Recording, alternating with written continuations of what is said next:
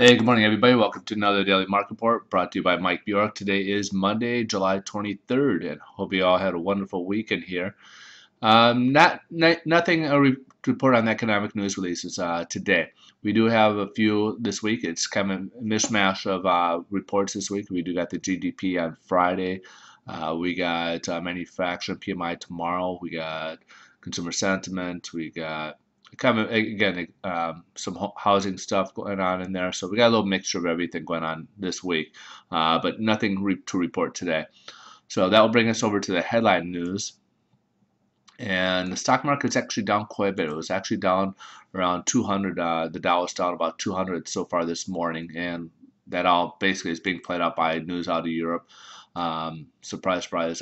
Worries over Spain and Greece to keep current with their debt, basically, is what that comes down to. So there's been a couple of reports that came out. IMF, some, like I said, enemy sources, and the Spiegel article that came out on this weekend that basically IMF is set to stop payments to Greece. Some of these people that creditors or investors are going over to Athens to make sure that there's progress being made on what was agreed upon. So if nothing's there, and then of course concerns about Spain being able to maintain the austerity measures and to show progress on their side as well. So that's the big thing today on the news. So we'll look over, see with the stock market down. Obviously, we'll probably see some good news here in the bond market. So let's take a look, see how much good news here.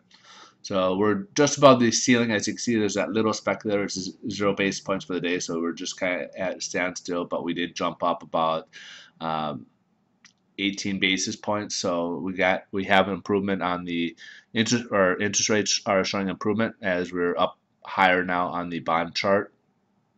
So again, we do have a bit of an opening gap there. So again, some of these, we have opening gap here, we have opening gap here. So at some point we will be dropping down here, but we do got some economic news leads that could bring it out. So we'll see what that translates. But today interest rates are better.